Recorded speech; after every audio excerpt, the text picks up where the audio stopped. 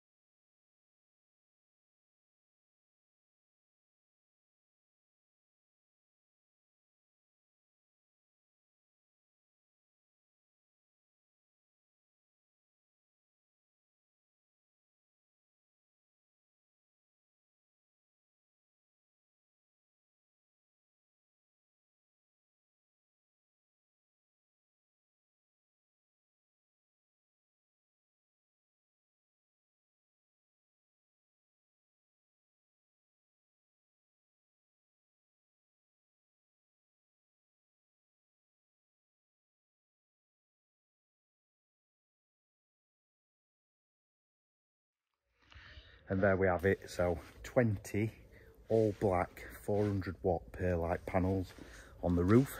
As you can see here, we've got 12. You can't quite see it, but we do have bird protection on there. So we have 12 on this roof, 8 on the garage roof. So this roof is west facing. As you can see, the sun's absolutely beaming today, and it's done pretty much full 5 kilowatts since about 11 o'clock this morning, and it'll probably do this until about 7:30 at night. So really good stint of production. And then on the south facing roof we've got 8, which is the maximum we could fit. So 3.2 kilowatts on there, 4.2 on here, giving us a total of 8 kilowatts, feeding the 5 kilowatt inverter. So I think they don't look bad considering the solar panels, and they're not really a nice looking item, but yeah, really pleased with them and how they turned out. So what we're going to do now is I'm going to go and grab Sam, who's grafting away in the garage, and let him explain kind of what we've gone for and the equipment we've got and some key benefits to that and how it'll help us utilise as much as possible. So let's go and grab Sam, and he'll talk it through better than what I can. So let's go and get him and see what he's got to say. Right, so we can introduce Sam from Oval Renewables, who's kindly offered to sort of talk us through what we've got, what we're installing, and really some simple, easy guide to the key features of what sort of equipment we've gone to. So let's go over to Sam and let him talk us through it. Hi everyone. So yeah, we've got this system here. So we've got the Solaredge 5 kilowatt inverter. So the maximum this Solaredge inverter can kick out is 5 kilowatts. However, we fitted 8 kilowatts of solar PV on the roof. So we've got 8 panels, 400 watt panels on this roof, the garage roof here, and then we've got the rest of the other 12 are on the house roof. All that power feeds down into this into these plugs here, and the inverter then decides whether or not to push that into the battery or push it into the house, basically, depending on what the this little meter here is telling it. So that meter could be telling it that the house needs all of the energy that the solar's producing, and just to avoid the battery, or it might say you need to top up what the solar's producing with some battery power. But the key thing is the maximum we can push out of this system is 5 kilowatt, which is from this inverter here. We've then got a series of isolators here, so garage roof isolation, house roof isolation, main AC isolation for the system. We've then got a generation meter showing what the system is producing. We've then got the star of the show kind of thing. We've got the Solaredge home battery. So this has, on paper it's a 10 kilowatt hour battery, but it's got 9.7 kilowatt hours of usable capacity. So that works by charging and discharging through this inverter here. So any power that this receives or any power that this wants to give to the house all goes through this inverter. So this part, the inverter, is kind of the key piece of equipment, really. Just one other little point, and you might be asking yourselves sort of why have we gone for an 8 kilowatt peak solar panels, if you like, but then only a 5 kilowatt inverter. Now, as you may know already, or those that follow over on Instagram, is that I do have a full electric car. We are looking to get a second full electric car. So there's something called DC coupling, which I believe is sort of direct from the solar panels to the battery. So if you're all right, Sam, just to touch on that for us and talk us through kind of the principles behind it and kind of the benefits to that. Yeah, so DC coupling basically just means that the battery is connected to the inverter via the DC side of the system. So there are other systems called AC coupled, which means that effectively you have a circuit in your home consuming unit for your solar and a circuit in your home consuming unit for your battery, and they work separately from each other. This is a DC coupled system, so the battery, it works alongside. It is imperative that it has this Solaredge inverter. It can't work without it. The way that that's a benefit in this case, as Rob said, about we've installed 8 kilowatts of solar panels to this, but we can only ever kick out 5 kilowatts. So sometimes it's a little bit, well, why wouldn't you just fit 5 kilowatt panels? The reason being that during the mornings and the evenings, when you're not going to be anywhere near peak anyway, having those extra panels means that there's more energy coming to this inverter during those duller times. But let's say, okay, Sam, well, what about when you're producing your maximum, when it's, you know, over the past few days we have some really good sunshine, then there is a chance that you can lose generation because you're capping it at 5 kilowatts, but the panels might have the capacity to send down 8.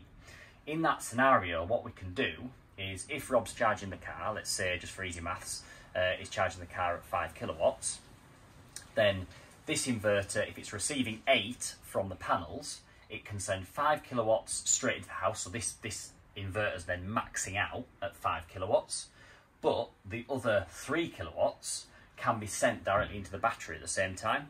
So then we're not losing that energy. If we didn't have the battery, then that's called clipping. So what the system would be doing then is the inverter will be going, whoa, I can't handle 8.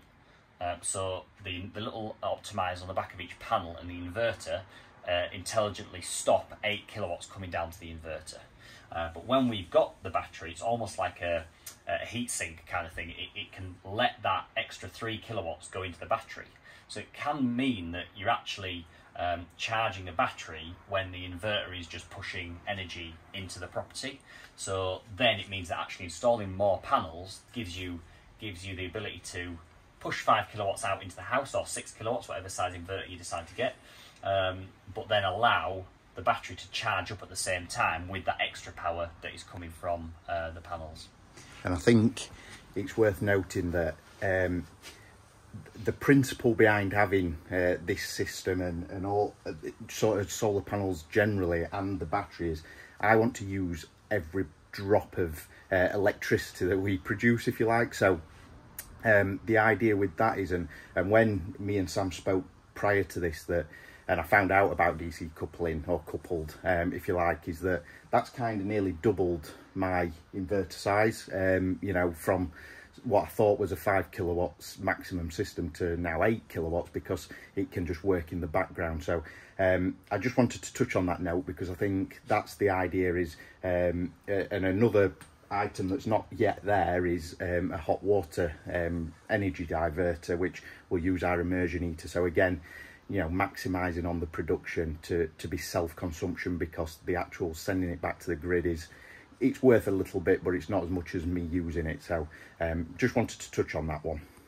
So thank you to Sam for explaining kind of the equipment. He did it a lot better than I would. So I'd just probably like to say thank you to Sam, Ollie and Dean, who have worked mega hard and kind of, not to my demands, but kind of understood what I were after and produced kind of this array, which is exactly what I wanted. So a huge thank you to the team. I'll pop the details down below because I'm quite keen to, I know from my own experience how difficult it is to get good quality workmanship and people who are interested in what they're doing, and the Oval team actually really are passionate about what they're doing. So I'll pop all their details down below.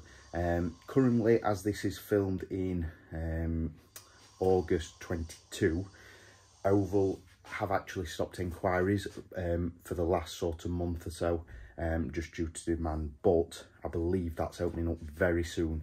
So again, I'll probably pop a note down below once those the order book, or inquiry book if you like, has reopened, because I do highly recommend what they've done. We are actually producing now, and we have been for about 5 days. So what I'll do probably in a future video, now we've covered kind of what we've got, the solar panels as well, I'll get my head around how it's working, how it's going to integrate with the car, how it's going to integrate with the hot water when we get it, and how the DC coupling works. Once I've got my head around that, I'll probably do a bit of an update video, hopefully maybe in a month or two's time, seeing where we're at, what we've produced, what we've saved hopefully, and then sort of the exporting as well. So we'll touch on that in another video. So yeah, hope this has been beneficial, kind of what we've picked, why we've picked it, and the aesthetics, trying to keep it looking as good as possible, which is very difficult considering and given the nature of where we live as well, sort of integrating it in a village environment. So I think we've done that pretty well. So yeah, I'll probably leave this video here. Please do give it a thumbs up, and any questions, drop them down below. Talking to Sam, we may have an opportunity to do a bit of a Q&A, you know, live with Sam and maybe the team to go through the questions that you may have. And also check out my Instagram, the_DIY_journey, because I'm posting quite a lot day to day on how we're doing with the solar. So yeah, thank you for watching. Please do give it a thumbs up, and please make sure you subscribe for more updates on the solar and other jobs we're doing on this house renovation. Running out of money fast, so yeah, thank you for watching. Really appreciate the support. So thanks again, and I'll catch you in the next one. Cheers.